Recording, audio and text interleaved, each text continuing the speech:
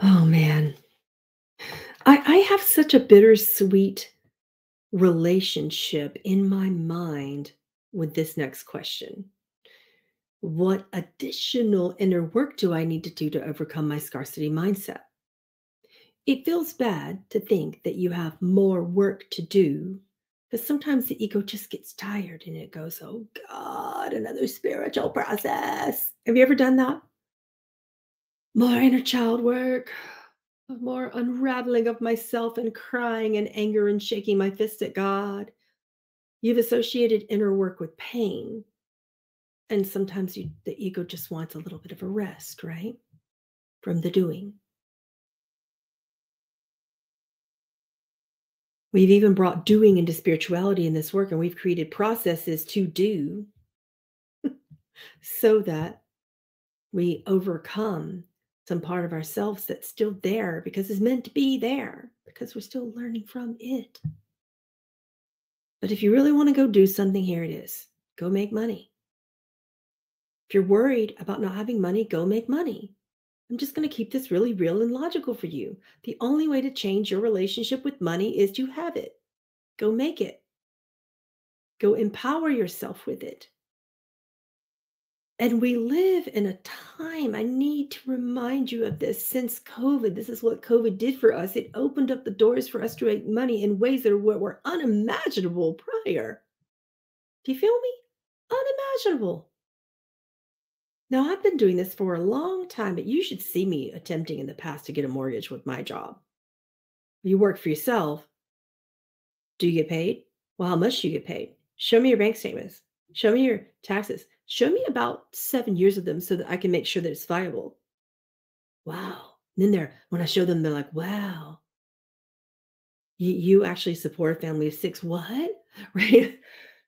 And these days, since COVID, I just recently got a mortgage on this house. And nobody was batting an eye. You're self-employed? Sure. Okay, where's your 1099? Okay, great, great. Let's go. Okay. 3 days later, approved.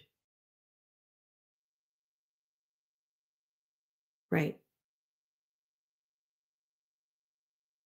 No, the scarcity mindset doesn't stop you from getting money. Nothing can stop you from getting money. If you have a scarcity mindset, go into it and switch scarcity to saving. It's the double S's. What you have, you can really make the most of by changing that word. Your vocabulary is what's stopping you. And then and then this is what we do. We tell us why I have a scarcity mindset. So I'll never make money. That's my block. It's just there. Try to do some processes or try to do some inner work. Right. What can you do to empower yourself out of that and use the word, I have a saving mindset instead? This is the next most believable step energetically up the scale of consciousness. I don't have a scarcity mindset. I just like to save money, right? Can you go with that? Change that word. You don't have a scarcity mindset. Stop saying it. You have a saving mindset. You are becoming a good steward of money. That's another S word.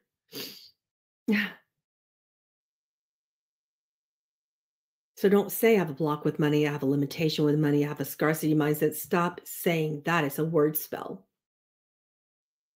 It's not energetically appropriate for where you're wanting to go. So we take the next most believable step. It wouldn't help you for me to tell you I have an abundant mindset. You certainly don't. Or some people, when you have a saving mindset, they just say you're cheap. See, I see the difference between cheap and a saving mindset, right? I don't have a saving mindset. That's why I have a exceptional wife, right? Who does. But, I have a spending mindset. It's really and I enjoy it, and I don't have no shame about it. I'm like, "Oh, that looks nice." And luckily, I have a wife in the background going, "Let's talk about our budget this week." Right? Or I would be broke because I love money.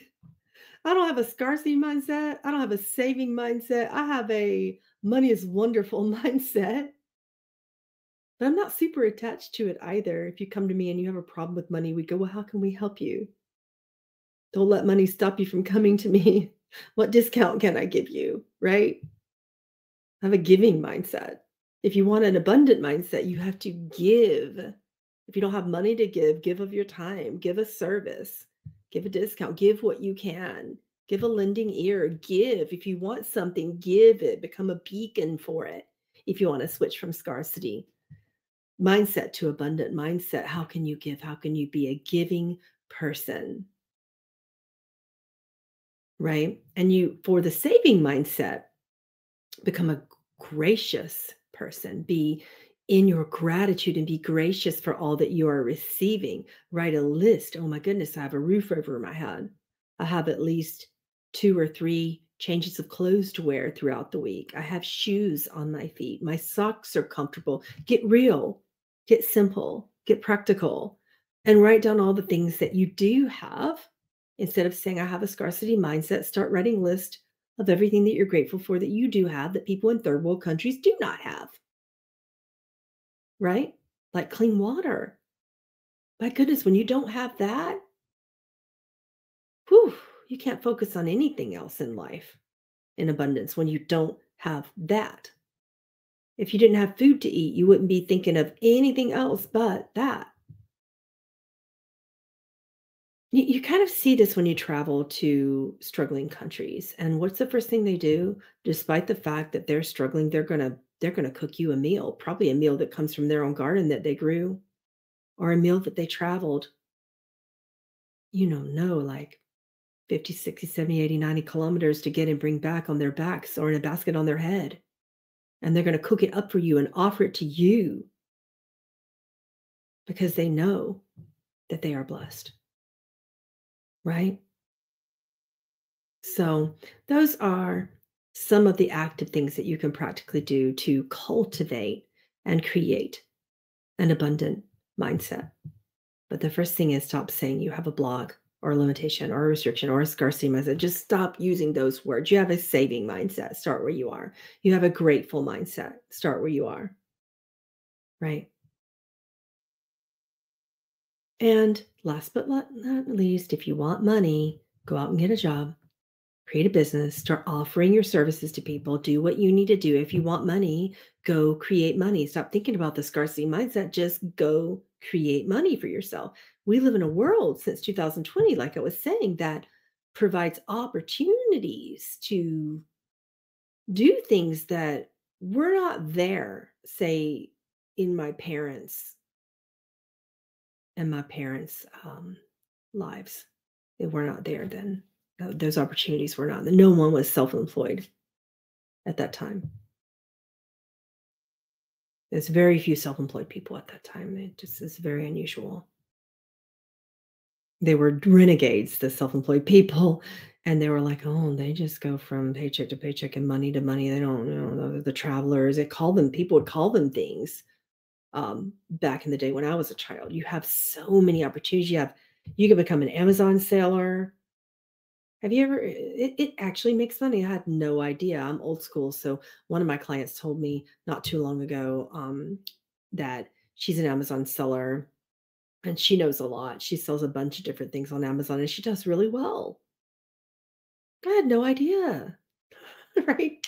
Wasn't really a thing in my time. There's so many things you can do to make money instead of just sitting around saying, I have a scarcity mindset. You're in a different world.